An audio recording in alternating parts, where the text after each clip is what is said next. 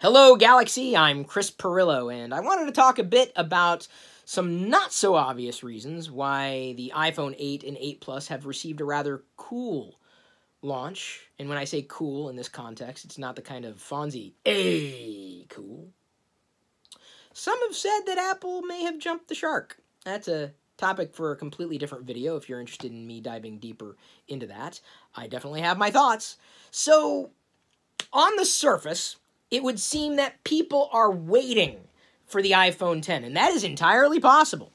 So why then would Apple announce the iPhone 8 and the 8 Plus side by side with the iPhone 10, knowing that some people may dismiss the new technology as old technology, even though the new technology that I'm using right now, this video is being recorded with an iPhone 8 Plus. It's ample technology, nothing wrong with it. It's an iterative update. In years prior, this very phone would have had people lining up around the block, scalpers in the front row, right? But now all the scalpers are disappointed because, unfortunately, the demand for the iPhone has been tepid, lukewarm at best. It's not that what the iPhone 8 and the 8 Plus are is bad. R is bad. Oh, God. It's just that maybe, just maybe, it's not that people are waiting for the iPhone 10. It's just that they're bored with the iPhone.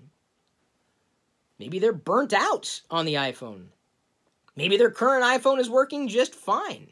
Maybe it has nothing to do with what's new and what's exciting and what's coming down the pike with the iPhone 10. Maybe they don't like the direction Apple's headed with this new idea. I don't know. I don't know if we're going to know for quite a while. I know that there's going to be a lot of excitement around the iPhone 10, for sure. But I'm not so sure that people aren't getting the iPhone 8 and 8 Plus because the 10's around the corner. Perhaps nerds are. I could understand that. You may see some kind of value in this slab of aluminum and glass with the big nipple on it that kind of protrudes into the screen that you can't fully mitigate. But OLED! You've got an OLED enwrapped nipple. Enwrapped? Boy, I'm just batting 1,000 here. So, I feel embiggened. It's a cromulent word. So, when we've got the proposition that a relatively new set of iPhones is announced side by side with an even newer iPhone, why would Apple do that? Why? They're like cutting themselves off at the knees. Why? Well, it's to keep people from looking elsewhere, most likely. Because if you only saw the iPhone 10 as the latest iPhone, the newest iPhone, which is what it's going to be here in another month or so, would you be interested in that direction or possibly look elsewhere? They don't want you to look elsewhere. They want you to upgrade your iPhone, just like you've done possibly for every year leading up to this year. Maybe. Or maybe you're one of those who upgrades their phone every 2 years, every 3 years, maybe even every 4 years. Maybe people are just burnt out. I kind of get that feeling. You know, we've reached a point with this market, and I don't think it's topped out, but technology is a commodity. You can get it anywhere. And honestly, you know, for the most part, and I know this is going to upset, you know, a few people, but most smartphones are the same. For the most part. You can, you know, go into the weeds with debating, you know, relative value and features and implementation of said features. But ultimately, they're kind of all the same. They let you do the same stuff that you've been doing for N years. So maybe people just don't want the 10 or the 8 or the 8 Plus. We'll find out, I'm sure, eventually. And I know the 10 has got a lot of buzz around it. And I'm pretty sure there are people who are going to wait in line because it's been suggested that it's going to be in short supply. You know, they're feeding that demand, that pent-up demand for the latest technology. But maybe some people just aren't on the latest technology train. Honestly, I think that most of the smartphones out there, so long as they're still working, are doing okay. I think people are better off having a smartphone than they were before they had one of these pocket computers, that's for sure. Maybe the iPhone is just kind of fading into history, and I wouldn't necessarily just say that's a problem for Apple. In fact, I'm pretty sure Apple knows this is going to be an inevitable problem. I think that the entire industry is facing that issue. Why upgrade?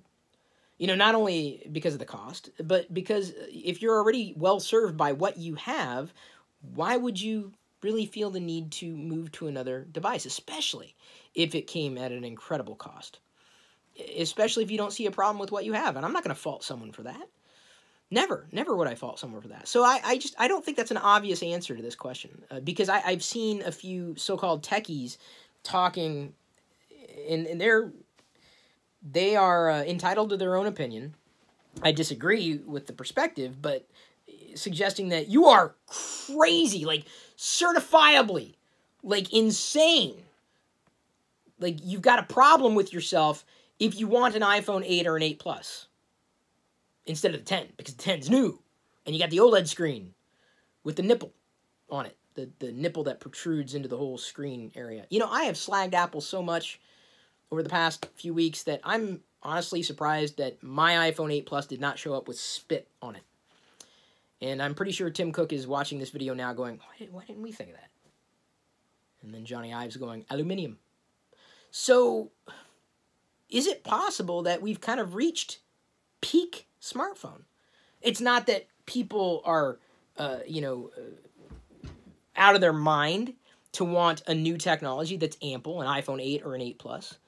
Instead of holding out for something that is, it could be argued newer, I'm going to stop short from saying better, because that's a point that could be argued as well. Newer can't necessarily be debated. That is a flat fact. I just don't think people are as excited about the iPhone as they used to be. I don't think people are excited about devices as they used to be. They're commonplace. They're routine. Why would you get excited about something that's really not new, even if it looks new-ish? Ultimately, I got to tell you, even as someone who understands how a lot of this works, at least more than the average consumer, even I burnt out on this stuff. I'm like, why do I need another that?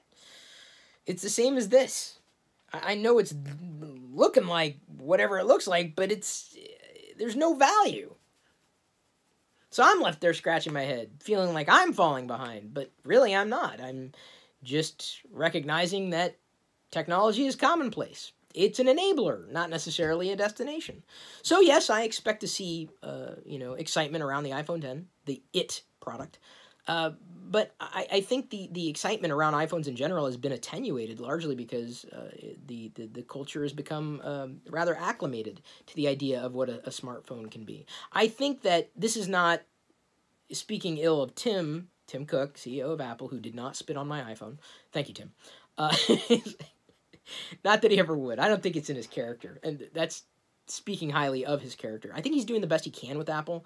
I do think that it was somewhat of a mistake to do this and effectively cut off the iPhone 8 and 8 Plus's value while trying to push into the future with the iPhone 10. But it's such a radical departure from everything that I've known an iPhone to be, an iOS experience, well, even though that's kind of watered down for aforementioned reasons. Apple's now giving us the iPhone 10 under the same understanding that it's the best in class and has the best design and all these things which now seem more than anything to be disingenuous, especially in relation to the 10. Software issues notwithstanding. But I do believe that Tim's just, he's pushing the envelope. And I know that Apple's audience moving forward is not going to be the average consumer. It's going to be the above average consumer that's willing to spend money on a luxury. And I think that's the direction Apple's going. Some would argue that it's always been that way. I don't agree. I think Apple's done an amazing job with service and software and support and everything stem to stern in years past. But cracks are starting to show in this infrastructure. I think Tim has done well enough, but he said something the other day that kind of had me reeling a bit. And I didn't respond or react to it right away because I really wanted to better understand it without being too dramatic. I know, believe it or not, I wasn't being dramatic or trying not to be dramatic. During a segment on Good Morning America, he said the iPhone X's $999 cost is a value price for the technology it offers. Well, if you heard that, you may mishear it as Tim just said the iPhone 10 is value. To Apple's credit, there is an insane amount of high tech being packed into the iPhone 10. No doubt about that. And for $1,000, you may very well get a nice piece of hardware. Will you get a good user experience? I don't believe so. Will you get a good software experience? I don't believe so. Will you get cutting edge technology? Kind of, but not completely. But when he said that, it kind of reset my expectations in terms of where Apple is and where it's going, where Tim Cook's Apple is going. And I feel that a great amount of people who have learned and felt connected to Apple are going to be eschewed. It's really bizarre for this to happen. I'm put off by the direction, specifically in even in understanding the value of this Face ID technology. I think there's a lot of fear, uncertainty, and doubt about that. In fact, if there's anything that's going to water down the excitement around the iPhone 10, I don't think it's going to be the nipple or the notch or the turd bar or the whatever you want to call it, perma-poo. Apple wants to call it the sensor housing. Okay, sensor housing, whatever. I think it's going to be the FUD, fear, uncertainty, and doubt around Face ID. People are going to be frightened by something new. They will eventually get over it. I think that is a hurdle that will inevitably be overcome. I don't think that's going to harm iPhone 10 sales. It's value relative to the market needs right now that I think is the radical disconnect. And this is where I think Tim and even marketing is off base. Like, do we need that? Have we been clamoring for a device that will scan our face as an authentication form? Do we? A lot of people would say, no, Touch ID has been fine. And I would agree, it has been fine. But I'm not going to argue the merits of a face identifier either. I haven't used it, but I can't say that it's necessarily a bad thing. So if something's going to attenuate the excitement around the iPhone 8, it's hearing all these announcements at the same time and being confused and thinking that, and this is something that I saw early on, thinking that all the features that are coming in the 10 are only available in the 10, like portrait lighting. People thought it was only available in 10. A lot of people do. You don't believe me? Just search Twitter. It'll give you the zeitgeist. So lumping everything in together, it was short-sheeting the iPhone 8 and the 8 Plus for a gamble on new technology that we just don't need, that no one's screaming for. I mean, I don't know. Maybe people are. Maybe people are out on the streets with picket signs going, Face ID, Face ID, you see me. Face ID. I don't know, I just made up that rhyme there, so I apologize if the cadence was a little off. The scansion could probably use a bit of an improvement. I happen to be a fan of dactyls. So, was anybody asking for what the iPhone 10 is going to have? I don't know. So yeah, I get it. It is a value price. $1,000 is, pretty reasonable for high-tech, cutting-edge tech that you can carry around with you in your pocket. The question is society ready? Is culture ready? I'm not talking about Face ID necessarily, but all that technology that's packed into this little device. Are they ready? Is what they're using now so horrendous, so bass-ackwards, that they just cannot wait to get rid of it? Can't wait to upgrade. And I think that is a tremendous gamble. And I think Apple's throwing out the baby with the bathwater. The iPhone 8 and the iPhone 8 Plus being the baby. A baby that would have served them for another year until the iPhone 10 could have been executed in a better capacity. And yes, I feel very strongly about this. I feel they've been making UX and UI decisions.